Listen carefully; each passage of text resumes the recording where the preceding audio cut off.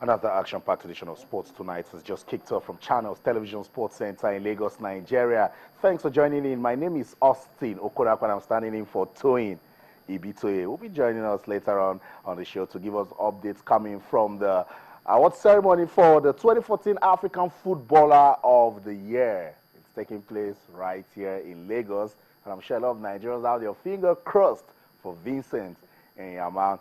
It promises to be an action-packed edition on the program where we'll be taking a look at all that is going down right here in Nigeria, Africa, and of course the world. We're still smiling right here because we're still celebrating the feat of Aruna Quadri. He's the best table tennis player in the world.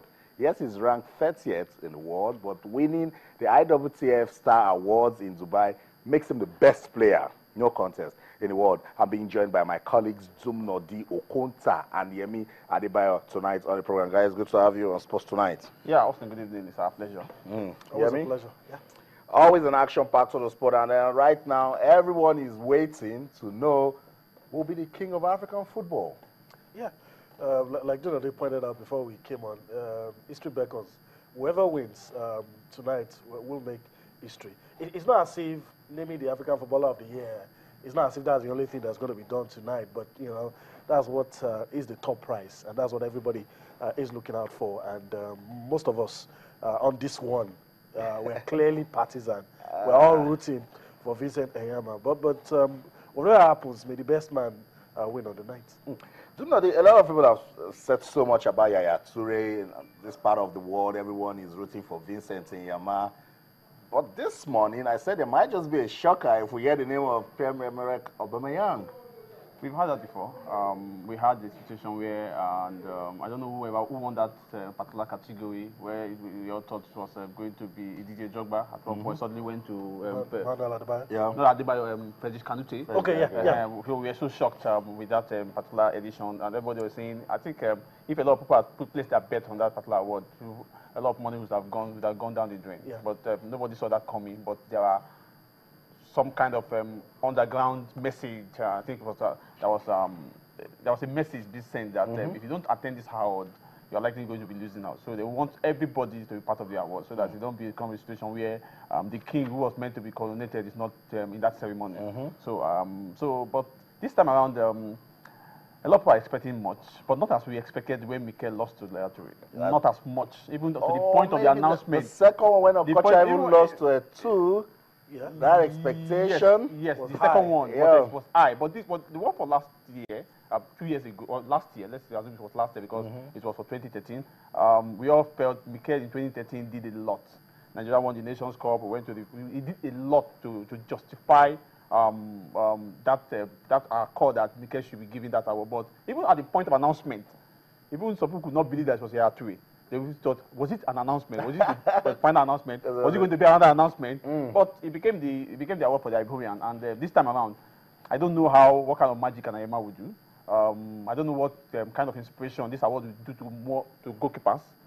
Because if Enyeama gets it, then it means that goalkeeper should be thinking of aspiring to become the best player in Africa.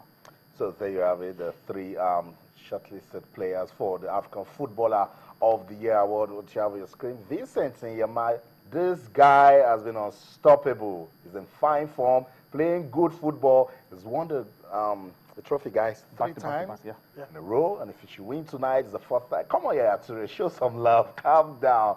And that's the guy also on your screen, Pierre-Emerick Aubameyang. He's Gabonese. The 3 of them are in the running.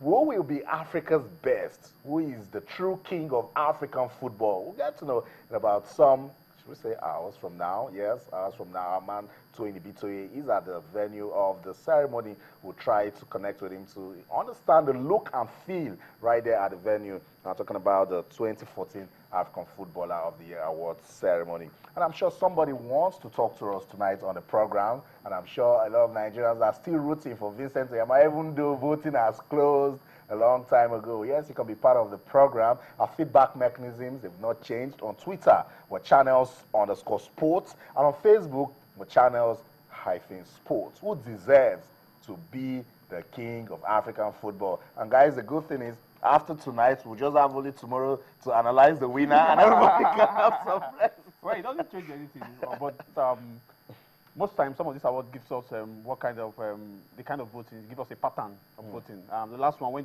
the whole processes was made open, how the national team coaches or technical directors and the captains of the national teams of the association affiliated to CAF voted. We saw the pattern. We saw how it all went. We saw how many just relaxed. Yes, that's it. So whatever happens today, we know we never have a shocker like this. We've had that last year. We had that when you said the Okocha issue. But the only shocker we're going to have is when our women will not win, because we know our women is going to be Nigeria for the women.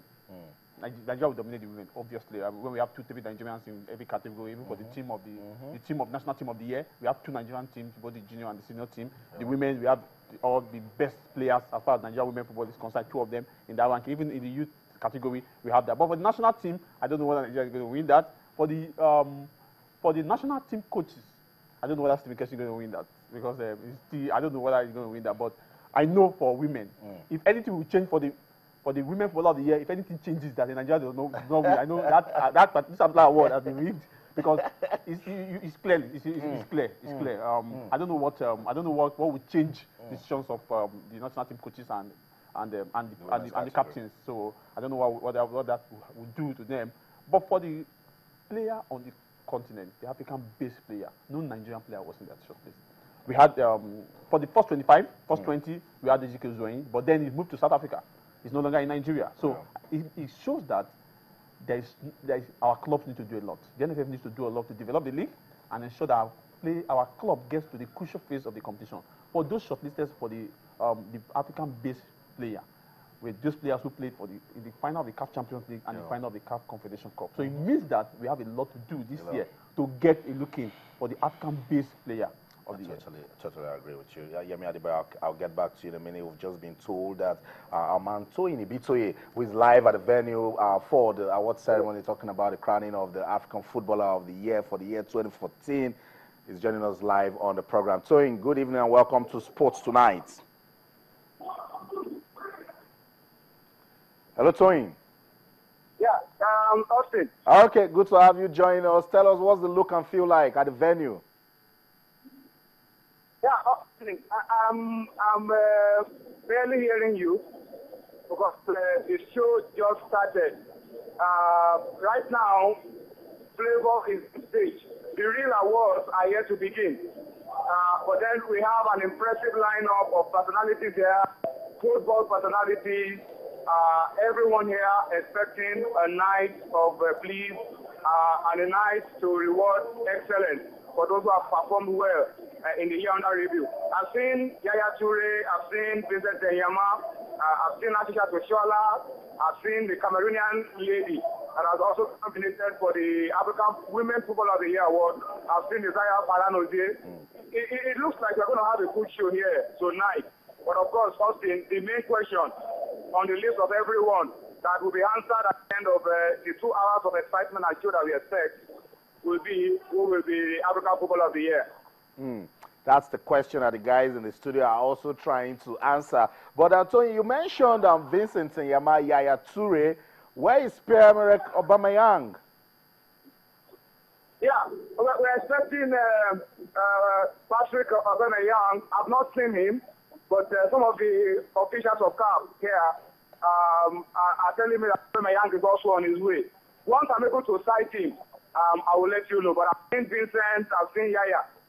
Maybe Austin, that could be an inkling into where this award will go after the day. Maybe if Aubameyang doesn't show up, they will know it's down to either Vincent Enyeama of Nigeria or Yaya Toure of Cote d'Ivoire.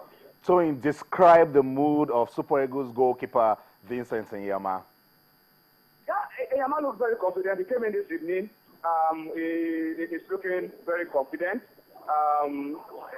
I'm sure he must be thinking in his mind that in the year under review, that he's done enough to be crowned the best player in Africa.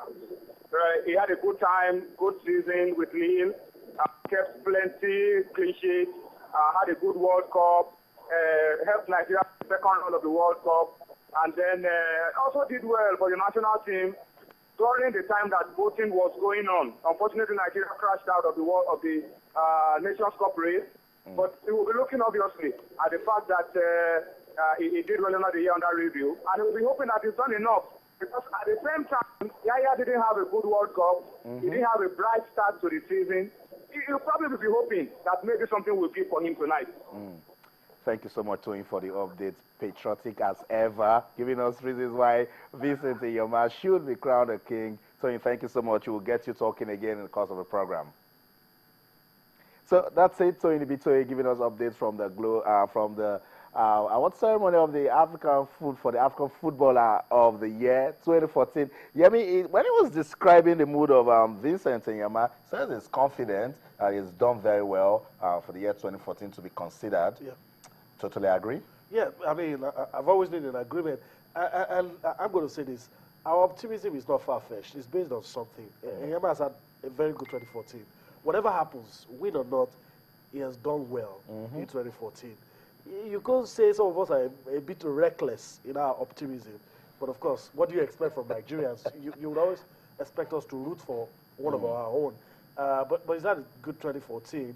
And it's very close. Even if you're a neutral, that is, if you're not from Nigeria and you're not from Côte d'Ivoire, you look at those two players and you want to agree that it is close.